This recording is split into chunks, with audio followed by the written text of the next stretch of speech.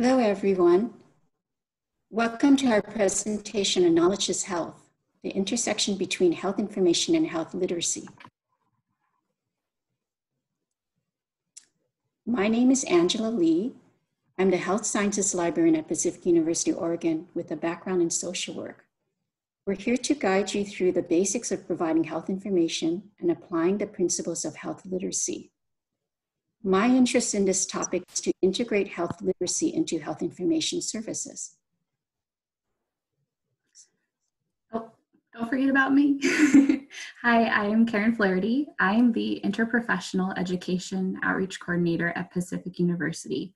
And Angela and I are both primarily located at the Health Professions campus in Hillsboro, Oregon, which is just west of Portland. So I have a doctorate in occupational therapy. My interest in health literacy comes both from personal and professional experiences, along with my work in my capstone, where I further recognize the need for health literacy services, and it's really become a passion area of mine. I do want to mention that this is a condensed form of a 4-hour workshop that we were building, so we do acknowledge it's a little bit information dense, but I think most people know through these webinars, they will be, the slides and resources will be made available to you afterwards. So remember that as we go through this.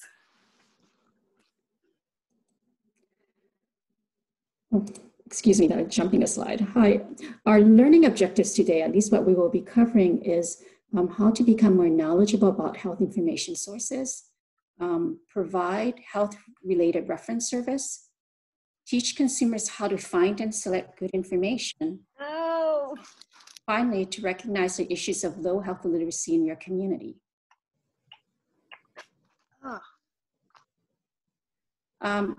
So we've also seen these kinds of headlines in the news before. How much is truth and how much is sensationalism? Can you really eat a big breakfast and lose weight? And can honey be the cure for the cough? Well, according to the National Health Services in the UK, honey might be true, but not the big breakfast.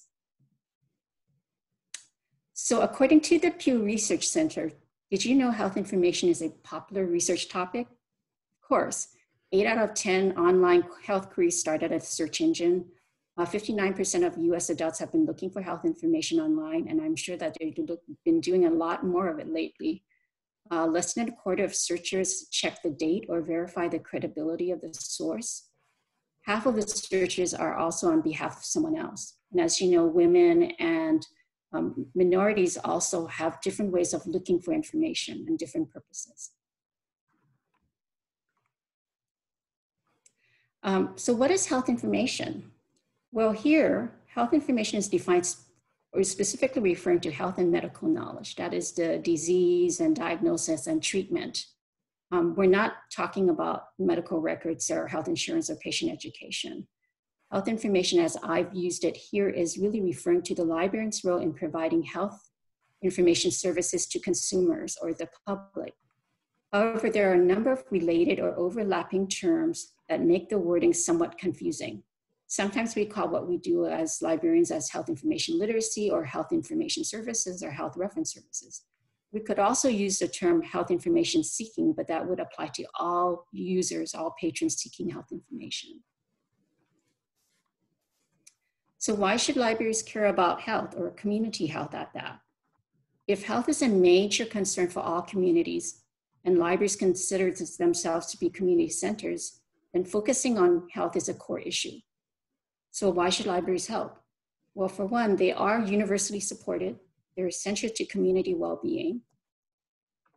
The library system support 95% of the population, including promoting child and adult literacy. And we're sources of consumer health information. So how are we partners in health? Well, we provide access to update health information. We're a safe environment to conduct health information searches, and we can offer health-related programming and outreach. And I hope we're a model for workplace wellness. So where should libraries begin? Well, the first you need to do in terms of helping your community is to set up a community needs assessment. This assessment will tell you about the diversity or lack of in your community, highlight its strengths and weaknesses, and give you clues to their needs and problems. In so doing, you may discover some inequities which are often described as social determinants of health. This is the belief that socioeconomic conditions of a community has an impact on people's health. So you would start off with a needs assessment by analyzing the demographic profile of the community with its age, education, ethnicity, income, language. Get to know your local health community providers, and then assess your potential for developing new programs and services. So how can we as librarians help?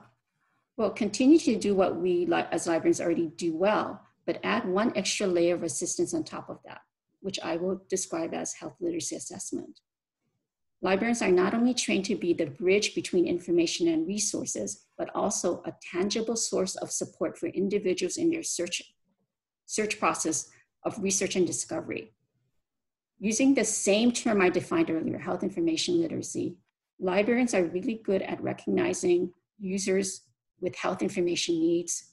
We can identify or find the best sources for them to use. We can evaluate the sources and give them some ideas about where to search. We can also have refer people onto other sources. What's different here is that this is a health need, oftentimes a much more personal issue for the library user, library patron. We have an opportunity to meet people where they are in the moment and to be more supportive by providing empathy and validation for their health concern. One author has described it as compassionate reference work, a term that is not often used in librarianship.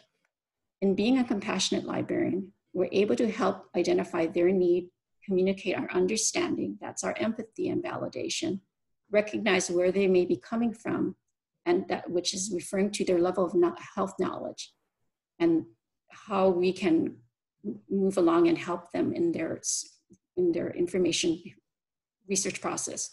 Here's where health information literacy and health literacy overlap. So thank you, Angela. That's really powerful. Another thing I'd like to mention related to what Angela was speaking about is a couple weeks ago here on the Slim webinar series, Bryce Kozla did a trauma-informed care presentation looking at that as an additional resource for understanding the compassionate avenue in which librarians can be part of their own and other support resources is a good webinar to listen to. So we wanted to shout out that presentation because it spoke to us as well, as compassion and validation are an important component surrounding health topics and information.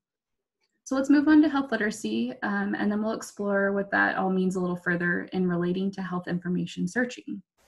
Health literacy, as a definition, is the degree to which individuals have the capacity to obtain, communicate, process, and understand basic health information and services.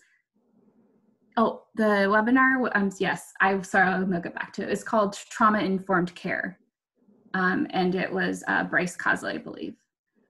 So sorry, I interrupted myself in the definition. The degree to which individuals have the capacity to obtain, communicate, process, and understand basic health information and services needed to make appropriate health decisions.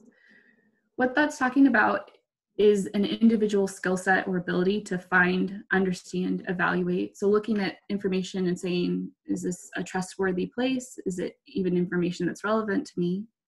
And then communicate that information with people involved in their health. So their doctors, families, and then actually act and use that information. So it's really a lot of responsibility put directly on a user to find and filter through information to then determine if it's even appropriate for them and if it's what is providing them the correct information. So if we're only really looking at the individual's capacity to do those skills, there's often not a lot of progress that can be made for health decisions. And honestly, the confusion level gets higher because health information can and is so complex. So if the people that also interface with health materials, organizations, practitioners, evaluators, and librarians can help to improve, navigate, guide, and engage users with better information, we have the potential to improve health literacy skills and develop health literacy skills in the community. So that brings us to the idea that health literacy is then more than just an individual responsibility, and has truly been labeled as an emerging public health issue, and it is a systemic issue. And furthermore, it really should be said that it's a social justice concern. So anyone who provides health information to others really does need some health literacy skills. They need to be exposed to health literacy tools so that they can use it for themselves and with others. Librarians are very much in an important and key role in helping advocate for and moving forward health literacy with their users then, which is something we'll talk more about as we move through this presentation. So now, before we get too much further into the hows of that, let's talk briefly about health literacy and why it's so critical. So health literacy is a multidimensional issue that encompasses many forms and contexts. That's why it's an area of concern and need, but it's also an area of great opportunity, because there's a lot of contexts that we can work within to make improvements. From the most basic, health literacy is seen in print and oral literacy, which is a lot of what we're typically used to interfacing with when we're talking about health information, I think. These are, avenues like talking and having conversations with our doctors and our family members, of reading materials that have been handed to us or have been printed out, or we're finding through different resources as we're searching online. But health literacy also encompasses things like numeracy. So items like reading medication labels, nutrition labels, making choices and decisions related to health insurance. So you can see how it can go from what we may view as something relatively simplistic to very complex information and processes that even highly educated people can sometimes struggle with, because there's so many components to find and know. And health literacy also does encompass digital and media literacy. So all the technology that we use to find and communicate information. And there's a cultural and linguistic competency piece. So those are things like beliefs, values, attitudes, traditions, and languages that all influence how we respond to information, and particularly how we respond to health information within our own families and communities. So as I've talked about, health literacy is critical, and part of that is because the data shows us that there is a great need. We know that low literacy, not just low health literacy, but low literacy is a concern in this country, and that automatically influences health literacy, because the materials that are being created and presented, people often can just not read or cannot read well. But the item I want to point out most on this slide, and the data and statistics that we know and that I hope people remember the most, is that nearly 9 out of adults may struggle in this country to understand and use health information at some point. And that means pretty much everyone is affected at some point in one form or another, either personally or with a loved one, during their life by low health literacy. So who does it affect? I know I already said this, or at least 9 in 10 people. But what we also know from research is that low health literacy is found across all demographic groups, which makes sense. But we also know that over 90 million adult Americans have true low health literacy. So very simplistic skills within those multidimensional contexts I talked about can create a struggle. And that within at least the approximately 30% of that population, there is some disproportionate representation related to disparities and social determinants of health, which is something Angela mentioned earlier, and we will continue to bring up as we go. Another thing we know is that these are often groups of people that we know public libraries serve. So there's a lot of opportunity to reach people most at risk and at need for this health information and health literacy services. And finally, I don't want to press on the negatives of low health literacy too much here, but a large component of why health literacy is a public health issue is that low health literacy is expensive to everyone. And I don't mean it just from a fiscal perspective, but from a cost of life. I actually think that's something that we're really seeing more openly right now. Many of the people that are disproportionately affected from the coronavirus pandemic that we're experiencing at this time are people that are often affected by low health literacy and have a likelihood of higher mortality rates, such as the senior population, or they come from lower socioeconomic communities. We are seeing inequities highlighted more than ever and health literacy affects and is affected by these circumstances. So it's a whole area we can discuss in itself, but let's transition. Angela, next slide, please. So we've talked about the overarching idea of health literacy. We've talked about cost, prevalence, that it's a multidimensional issue, has varying impacts, and covered that low literacy itself is a concern. But let's shift and talk about seeking out and understanding health information while adding in a layer of health literacy tools and skills. So the first thing I need to personally highlight is that for the average user, information is often hard to compile, understand, process, and then do something with, because not all of us are versed at researching information at length. And health information searching adds another layer on top of that, another barrier. So there are concerns to understanding health information. They're from a literacy level to a general health understanding, but then also adding emotions of stress and anxiety. When people are given a diagnosis, or someone in their family is given a diagnosis that they're unfamiliar with, or even if they're familiar with it, stress and anxiety increase. We likely have all been there in some form or another. We know that impedes how we search for information, and especially how we process and understand it. The other part to think about as a barrier in searching for health information is that nearly 10% of the US population does not even have reliable access to internet.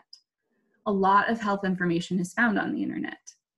And health literacy in this e-health era is more complex than ever because of access, general computer use, search engines, and search interfaces can be overwhelming and confusing. And even if they're not, sometimes it's still just getting to the, where do I even start on here? Is Google really the best place? One of the answers to that question then often starts at the library and with librarians. So here I can make the statement that libraries can be key partners in health literacy. And the way to go about that is to develop a good health information service. That means becoming much more knowledgeable about health information services and providing appropriate health-related reference service. The other thing we can do is, of course, is to advocate for consumers' health and literacy. Recognize that there are issues of low health literacy in your community, and teach users how to find and select good information. We should also take a page from the health professionals about how to interact with our users, patrons, or patients. It's a notion of universal precautions. Thank you, Angela. So yes, in healthcare, and I think now everyone's probably more familiar with this term, PPE, but personal protective equipment, is something that is a known practice and safeguard that we utilize, because you can't always tell by looking at somebody that they're affected. And I don't mean just from the coronavirus, but for other things. Listen, we've done this way before coronavirus, we'll do this way after, but it's something that's very practical to take from medical practice and say, we don't always know, and so here are some things we can do to protect ourselves, but also protect others when we're engaging in interaction with them, and as part of how you can provide compassionate service. So we take this notion into searching for information and health information that you can't always tell by looking at someone that they have low literacy or low health literacy. Also, understanding and remembering that everyone benefits and appreciates clear communication, regardless of the topic. One other thing that's important to mention is that having higher literacy and higher health literacy does not always equate to having higher understanding, especially when those emotions like stress and anxiety are involved. So by practicing under this idea of using universal precautions, working with people surrounding information and health information, you can create a safe and shame-free environment for information gathering. Users can feel and find more support to seek out answers, or at least information, related to their health questions, which provides more thoughtful health interactions and empowerment for personal health decisions that can be made with their families and medical providers. All right, so you've heard this question before.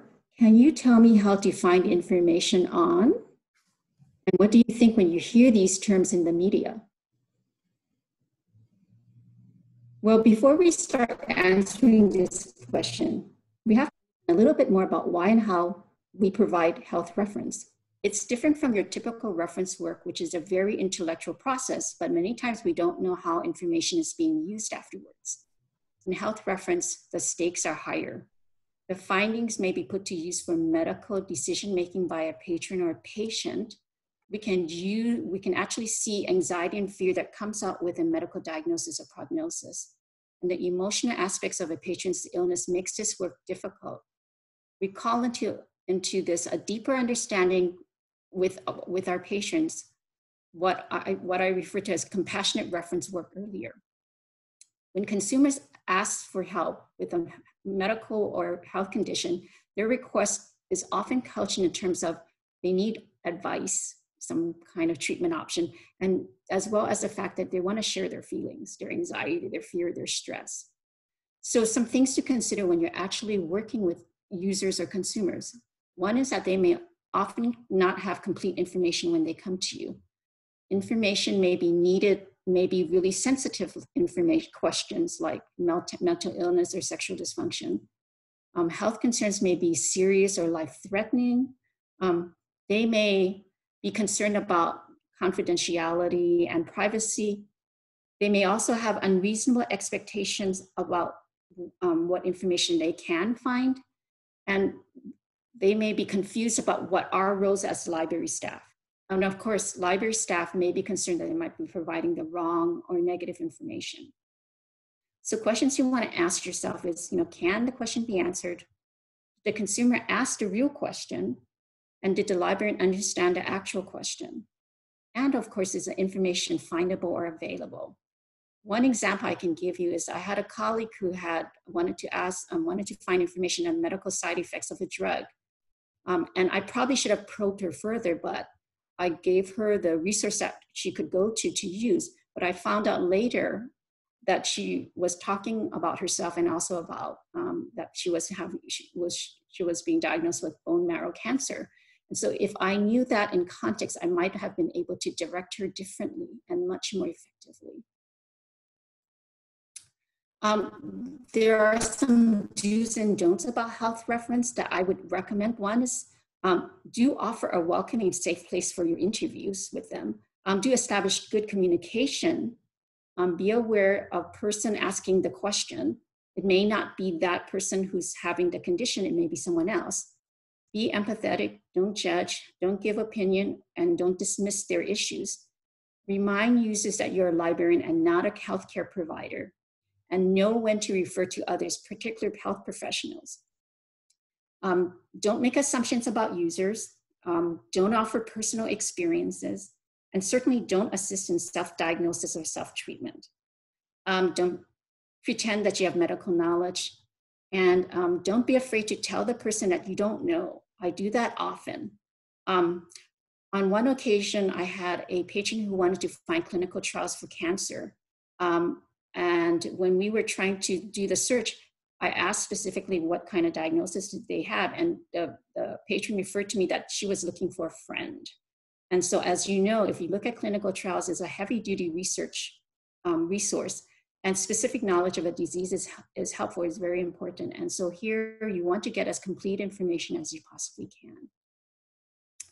can. Some additional tips that I will give you is about communication. Compassionate neutrality is the art of absorbing the full context of what a patron tells you without judgment, criticism, or pity. At this point, questions will certainly test your personal comfort zone. And you as a professional might have to be comfortable or at home with the different types of feelings that a user expresses. The other issue would be to be much more self-aware, being conscious of your verbal and nonverbal communications. It's essential to maintain some emotional balance and to have your feelings in check so that you can actually help the patron so that they are there. You can help the patron address the questions that they're there for, and they have a reason for coming to the library for. This is where we look to our professional code of ethics to guide our actions. Really try to put your personal feelings and convictions aside, listen to the patron, give them some sense of security, and don't attempt to practice medicine. So when researching these questions, try as much as possible to get as much information as you can. Ask open questions like who, what, when, where, why, and how. Now, some of these questions may sound intrusive, but you can tell them that it really helps you to go ahead and help them find the information that they need, and that you will certainly keep their privacy and confidentiality in mind. Go ahead and look up unfamiliar terms. I always look at a dictionary, a medical dictionary. If I don't know, I don't know everything in the world. So of course that helps me to check things out. Be aware of the fact that there's limitations to medical information, medical knowledge. As you know, it's changing day by day. And definitely go ahead and teach as you go, just in order to empower your users so that they can find their own health information in the future. Okay, so as we are familiar, sorry, excuse me, I think I skipped this slide. Now, since we've covered the reference interview, let's get it back to what our original goal is, which is to help our users find the information they need. This is where knowing the demographics of your community can help you identify what the key issues are of interest to your users. Librarians should have a basic knowledge of the most useful sources in terms of the health topics that their community might be interested in. And librarians should be able to make a quick assessment of some web or print content. That's our health literacy quick assessment, which we will describe shortly. First of all, I'm starting off with some of the basic tools that we as librarians all are familiar with. We know how to use the criteria checklist for evaluating websites. And I often go to the the resource that says, I call it the ABCs of ABC checklist, which is accuracy, authority, bias, coverage, and currency. There is also in the higher education community, at least where I'm working, that we use something called CRAP test, which is really true. It's actually named as a CRAP test. And you're looking again for authority and accuracy and relevance. The National Library of Medicine has put out a tutorial on how to evaluate internet health information. And it's a good tutorial to go through. They emphasize the same thing, which is the quality of the information and the authority of the information. And then, of course, I can't escape this discussion without talking about the fact that health information also includes fake news, misinformation, and scams. And so there are many methods for how you evaluate that. I found this one called fact-checking coronavirus, which is pretty new and interesting. They base it on this SIFT method, which stands for stop, to investigate the source, find better coverage, and then trace the claims. And so aside from my tools, there are some health assessment tools that you might add. Thank you, Angela. So yes, if the health reference interview, health website evaluation checklists aren't enough, I do have another one to add. Hopefully it makes sense in conjunction with what Angela was talking about in sifting through material to be confident what health information sources you're using are relevant and can be actionable for the consumer to use. So this is to help guide through the evaluation process of answering questions such as, is this written at an accessible level? Are there components of the site I'm looking at or the sites that I am looking at that are best tailored for users? And even just, where do I start? So you can use this idea of performing a quick assessment or a filtering evaluation for health literacy standards, building on the skill sets you already have for filtering through resources. Angela has talked about the sum and we'll highlight it further. She will actually walk you through some websites, but there are specific tools you can do quickly to use some of the health literacy strategies. A quick assessment of health literacy is looking at the basics or the most commonly noted items of what developers of health literacy materials should already be adding or addressing when creating consumer-facing materials. So as Angela goes through this, she's going to be looking through these steps. So things she's looking for are the basics. These are things like overall readability, which encompasses plain language. Is there a lot of medical jargon? Are there just a lot of terms, long scientific words? Are there lots of graphs and charts with numbers? All those things that we talked about earlier that make health literacy multidimensional and are components that get confusing within health information quickly. and they really can make the entire page just hard to navigate. Another item within this is if the information is given in simple, concrete ways. So is it easy to navigate? Like I said, not just from the platform, but is it separated into pieces or chunks of information? Kind of like this slide. Maybe it has bullet points. Maybe information is written in short paragraphs instead of long run-on sentences and paragraphs that are smushed together. Is it easy to read through and find buttons that say things like easy to read materials? Do they even provide these types of usability features? And are there places on the website you can find multiple language translations? And then also remembering things like context, which we've talked about and the importance of. Is it even on topic? Are there specific cultural aspects that need to be considered when filtering through the material? And again, language. All of these things affect how usable the information is for the user. So hopefully some of this quick assessment filter we briefly talked about will be more tangible as Angela guides you through some websites. Okay, so let me start off with COVID-19 is a perfect example of novel and evolving issue.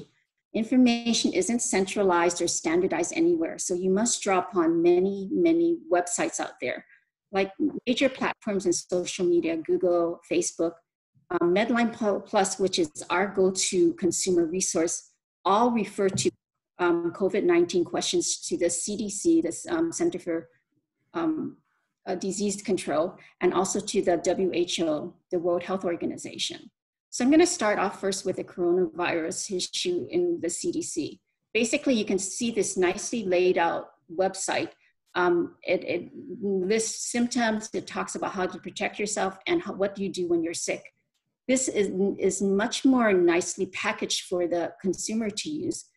Prior to that, they, in fact, I was looking at it 2 months ago, they had this huge text page describing what coronavirus is, and then all of the things that you needed to do, and then what was the recommendations, and was text heavy and was difficult to assess and actually to use. And in many ways, it was actually at a very high level of language, because I tested the page with almost, according to the Flesch-Kincaid test scale, was at 12th grade level.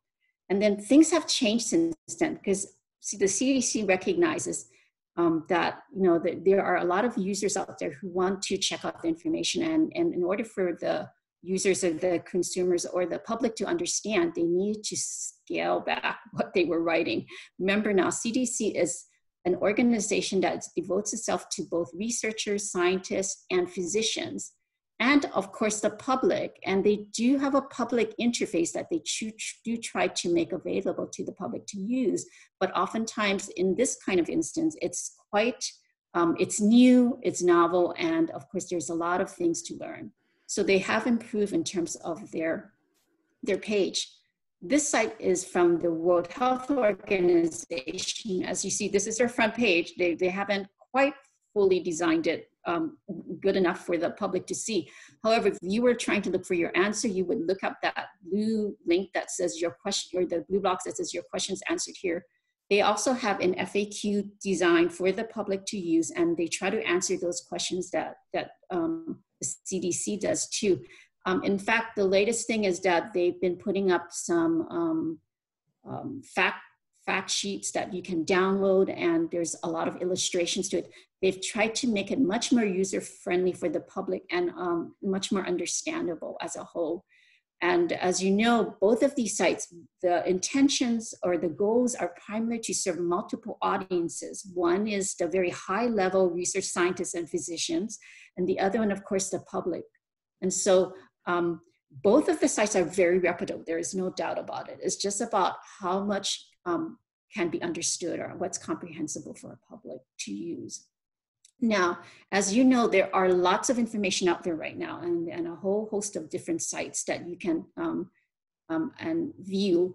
And what we've discovered, at least I've discovered recently, was this really neat site that came out from Harvard and working with other partners, called COVID-19 Health Literacy Project. And basically they had the idea and they understood that the public needed some really reliable and valid information that is in multiple languages that they could use that would be understandable to those people who are, needing some information, at least some clear guidance. So what you will be doing is to, recommend various kinds of sites that are available, and particularly with the notion that it's understandable for the public to use. Okay, so COVID-19 is, of course, a very new topic, and so it doesn't fit quite the model of websites or medical information websites that you would use. So we tend to go to our go-to source, which is Medline Plus, and our go-to topic, which is diabetes, because it's a very traditional topic that has been well established in terms of the literature, of the research, and of the patient education emphasis. And so on this website, you can see immediately it's already nicely designed. It has a search box at the top. It has sections for multimedia resources, and it includes a whole host of language-related resources.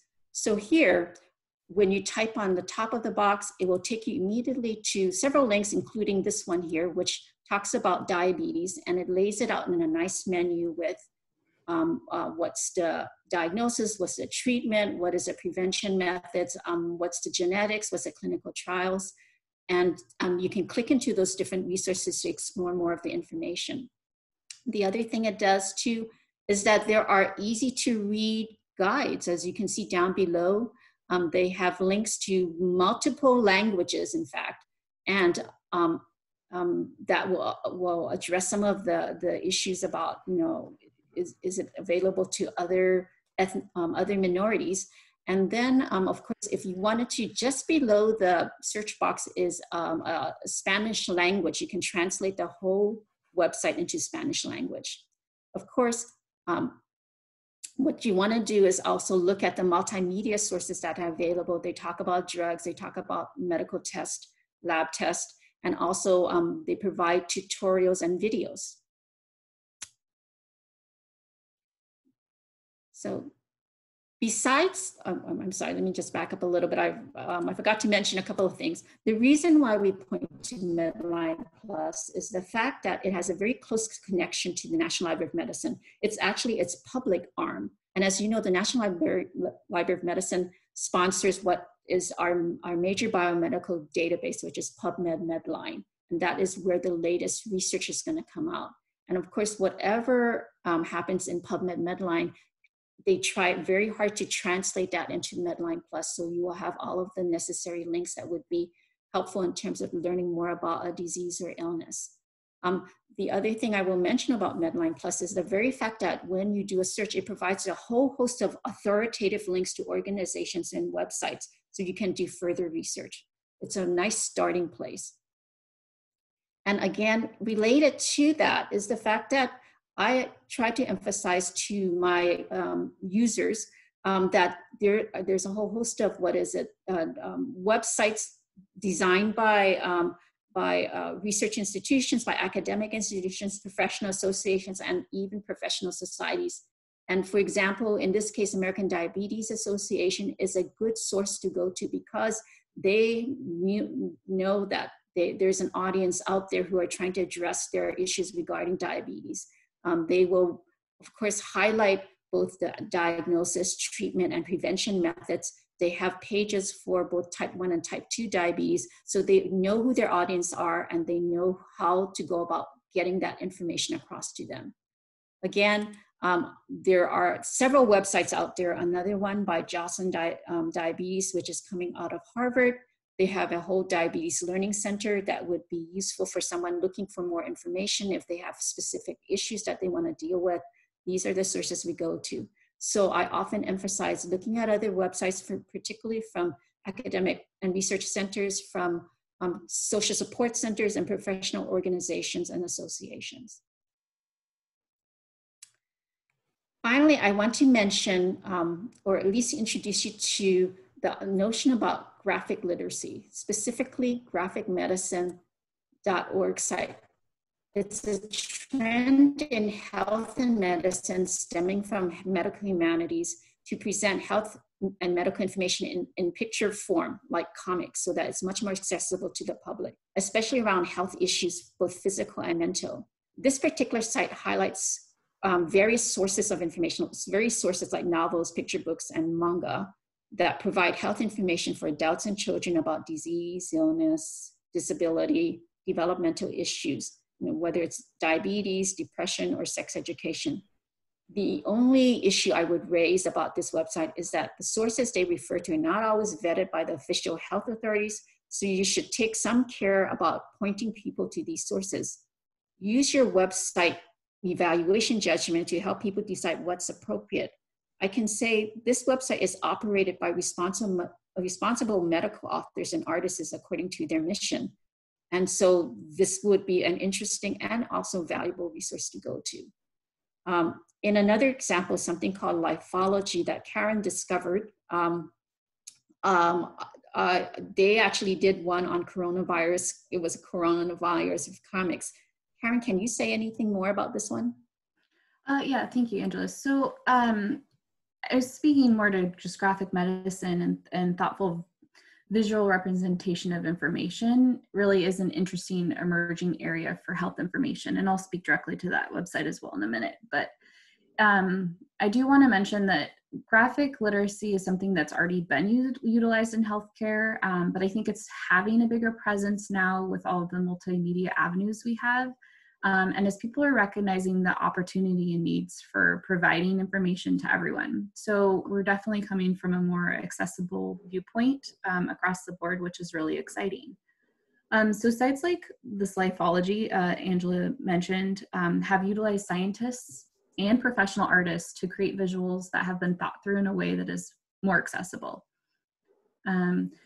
They are using and creating a space where the information is filtered down to be accessible, and the visuals land somewhere in that middle ground between realistic and yet cartoonish. And sometimes that can be more available to a broad audience.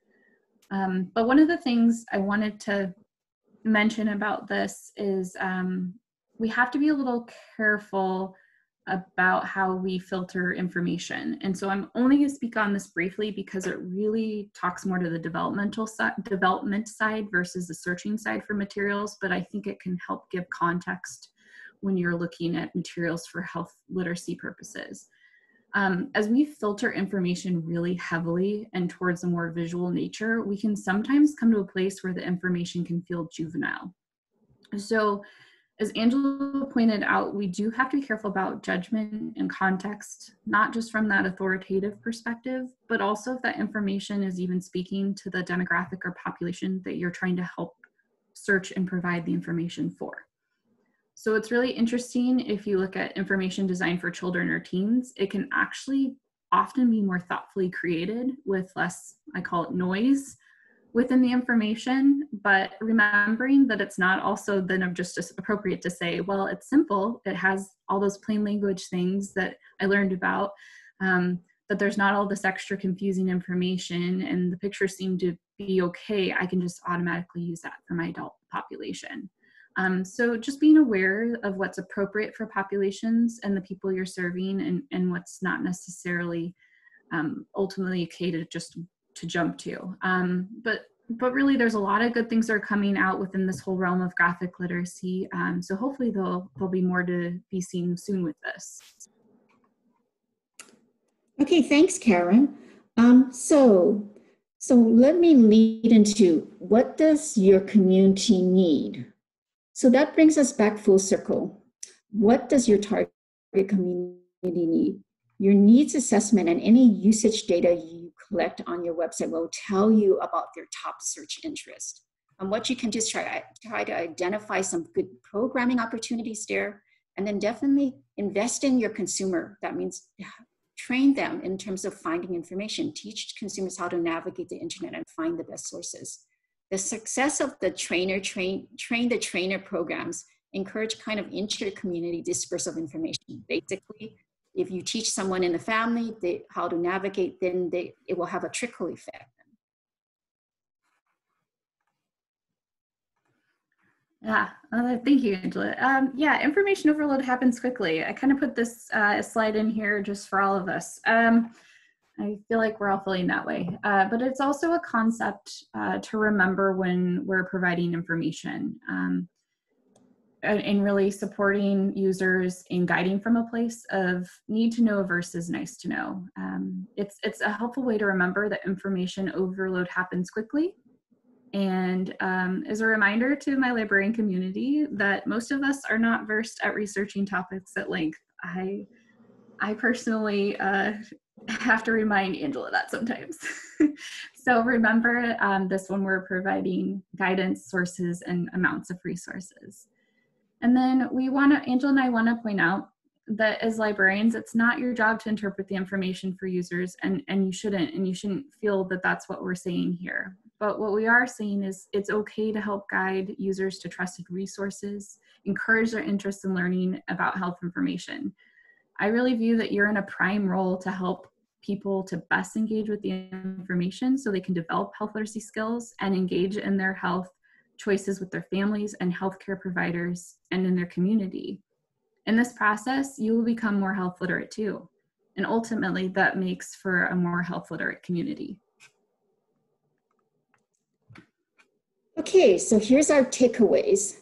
We should definitely acknowledge librarians can play a major role in providing health information.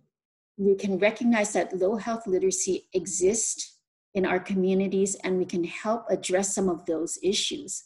There is an intersection that occurs between health information service and health literacy. And for sure, we want to advocate for our consumers and their specific needs then. Thank you. Questions? Oh yeah, so if people have questions, yeah, put them in the chat box. And then Angela will also put up our resource slide and our contact information so that if people want to think about questions and send them to us later, we will get back to you on them. So Amy is asking, do you have any advice for tactfully approaching issues with patrons about confirmation bias and proving a negative? We often get questions from patrons that would like only research that supports their predetermined conclusions. Angela? Let me try to answer that question. Are you saying that, is your question how you address patrons who come in and they're trying to look for information that just validates their own thinking? Is that how I'm interpreting that? She responded yes. Okay, well, you have to kind of go with where the patron or user is going, but then also show them that there's alternative sources of information too, and that they should realize that that's the whole nature about looking for information. You want to look at all of the possible sources out there so you can determine for yourself what is the answer for you, or what you believe to be your solution. We're not in the business of trying to steer them away from whatever their thoughts are, because that's difficult and in and of itself. What we do want to make sure is that we allow them the opportunity to see so many sides of a story. I hope that kind of answers the question, although it's still vague, but still, yes, you can't, if someone's already pre-thought something, it's difficult to move them away from that, but you can certainly kind of guide them. Thank you, Angela. Someone is asking if you can flip back to the resource slide, please. Sure. And then I wanted to point out Michelle Spots is on here, who was actually part of my capstone process. So hi, Michelle. She is pointing out that the NNLM Reading Club supports library book club discussions on health topics and includes book discussion guides, promotional materials, and author information. And it helps promote health literacy within the familiarity of a book club. So thank you for pointing that out, Michelle. And she has included the links in the chat. And I wanted to add a shout out to Michelle. Thank you very much. She did bring up the concept of compassionate librarianship. Also on the resource page, I wanted to mention is the fact that MLA is having a webinar next week on graphic medicine if anyone's interested in it. So you can go to the MLA website and try to see if you want to sign up for that. Other questions?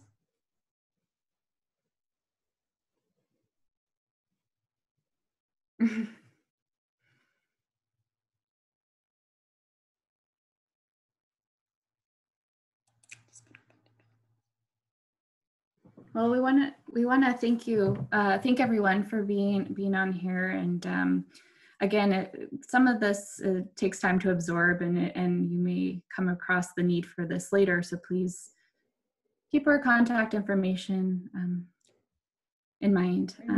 We shouldn't forget that Karen and I have been working together for a couple of years now, and basically we want to thank the National Library of Medicine, because they did provide us with a grant to talk about health information services and also health literacy.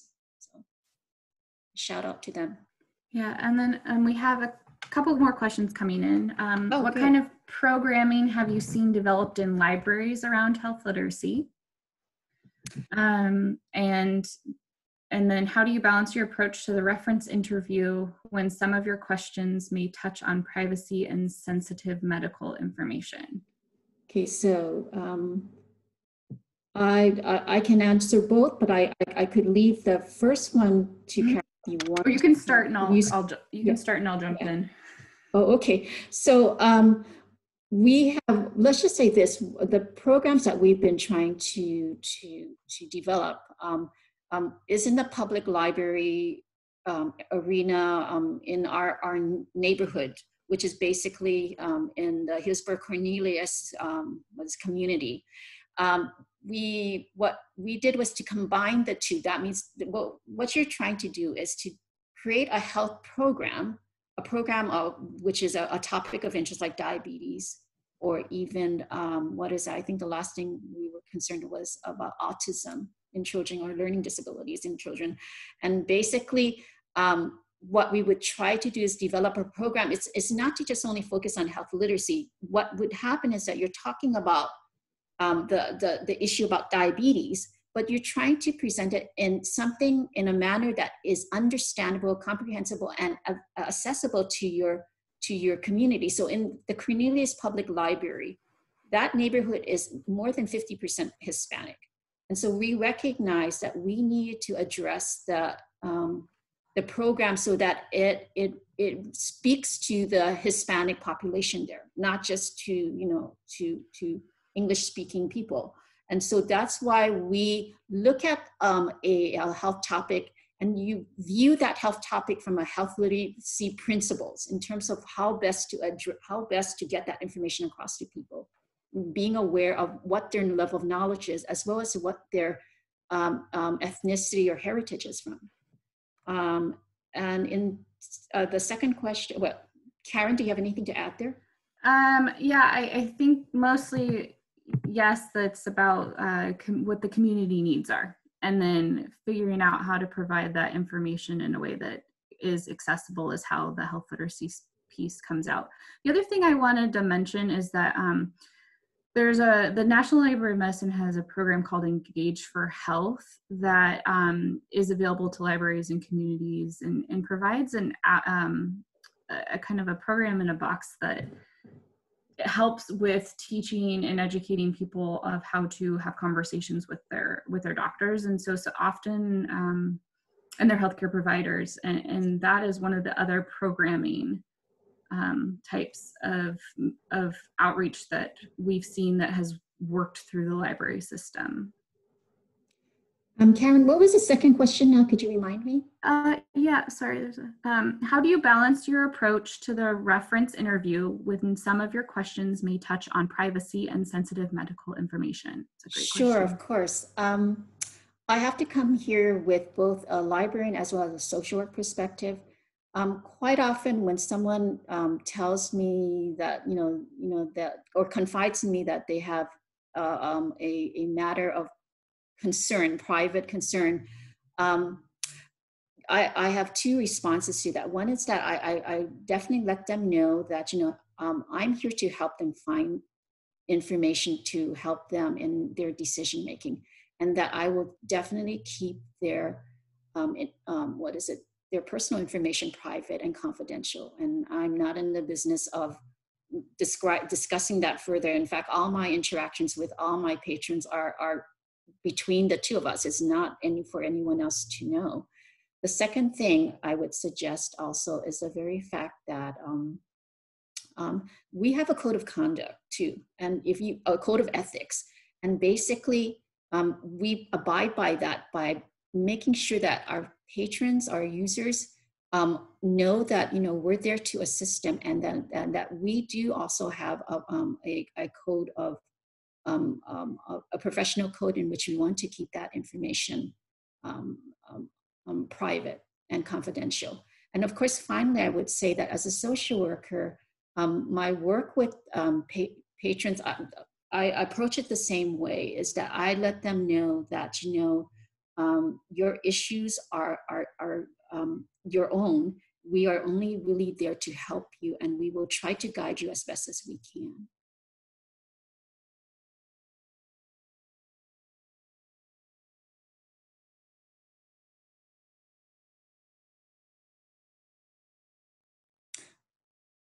I will add one more thing. The thought just came to me is you can always, if it becomes very tricky, sometimes it can be very tricky for patrons. They may not want to even tell you that they have an issue, and so you don't have the full picture. And so what you want to do is that suggest, if they need some help, refer them back to their health provider, their health professional. And there's a whole lot of social support services out there that would also help them if they felt that they wanted to discuss this in private, and you assist them where you can. I hope that helps. Sorry, I was muted. So one of the questions that's coming in is, where do you conduct these reference interviews? No, the library setting, of course, is not the most, private. It's out in the open, generally in in front of a desk. What I do is that I make a determination as to how much I want to work with the patron or the user alone. So if it starts to, and most of us know, when it starts to get very personal, very, very, it's very sensitive, you start to move the patron or the user to some other place where you can discuss this. You can in fact tell them, you said, it sounds like, you have some clear issues that you want to discuss, but you don't want to do this out in the public. So do you want us to talk about it elsewhere? So, hopefully we find a spot where we can talk in much more, in a room that isn't out in the public.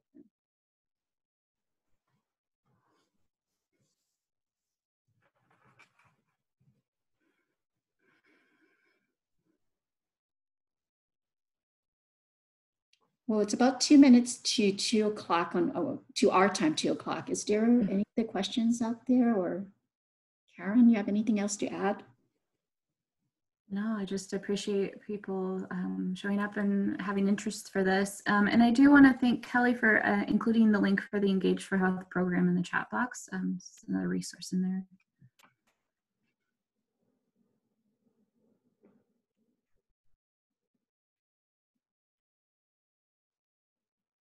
Yes, and Slim Tech is reminding us there will be a recording of this webinar.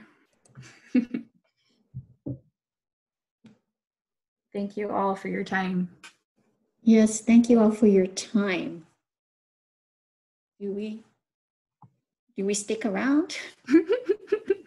We can stick around to the very end. There's only 2 more minutes. If anyone wants to stick around, that's perfectly fine. We'll try to answer your questions.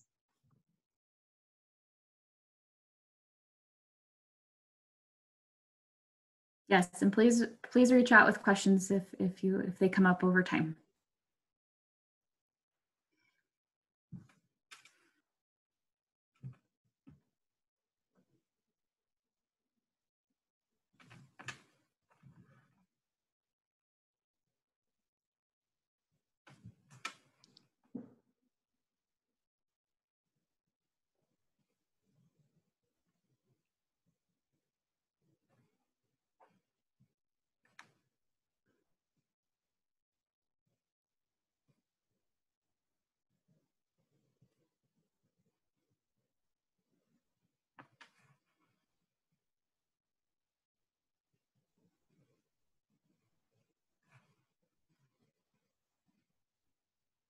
All right, it's 2 o'clock. Mike, how are we doing?